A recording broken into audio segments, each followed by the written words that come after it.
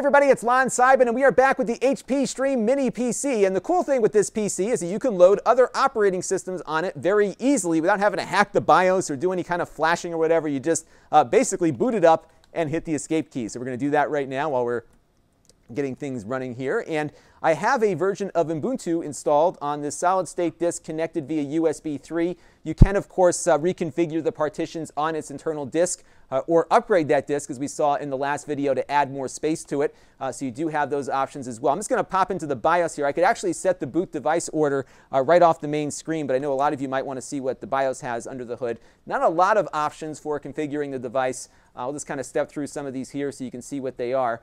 But really, you don't really need all that much in a low-end device like this as far as what you can configure. So you can do some OS power management, some hardware power management. There are some thermal readouts here as far as its fan speed is concerned. The fan is pretty quiet on here.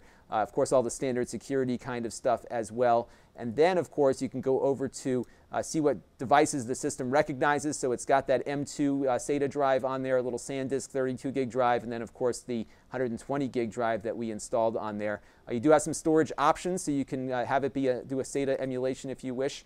I'm not going to do that. We're going to go over here to the boot sources. So if I wanted Windows to boot, I could just go in here and drag that one up higher and put that as a higher priority. But in this case, we're going to put Ubuntu first and go from there. And I'm going to hit F10 to accept that. And then we're going to go out and have the system save those changes and exit. So we'll hit yes there and let it boot up Ubuntu, and hopefully my display will work. Sometimes my video system doesn't cooperate and puts things in like low res, so let's see if we get the full 1080 when it boots up. What is cool while this is loading is that I have found that all of the drivers work with this thing. We don't have some of the, we got to deal with the resolution adjustment real quick. I'll take care of that offline. But the nice thing is that you don't have to deal with a lot of the driver issues. This issue with the resolution being too small is more of my video system than it is with anything else. But the wireless works. Everything runs fast.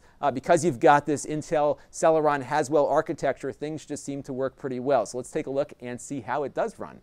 All right, I adjusted back to 1920 by 1080. We'll just boot up Google Chrome real quick and maybe just pop over to CNN or another website and just see how things go. But you can see really, even just from like moving windows around and stuff, you can tell when the drivers aren't right. And in this case, everything is right.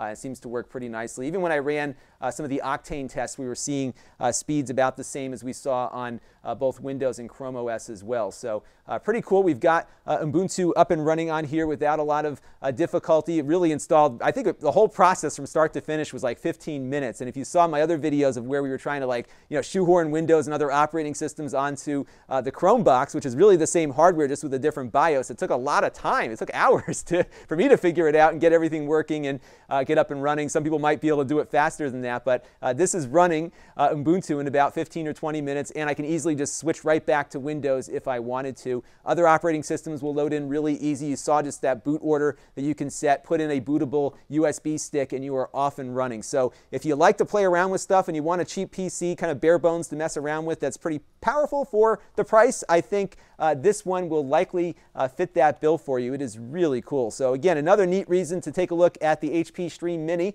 and another reason why I'm pretty pleased with this thing. This is Lon.TV, and thanks for watching.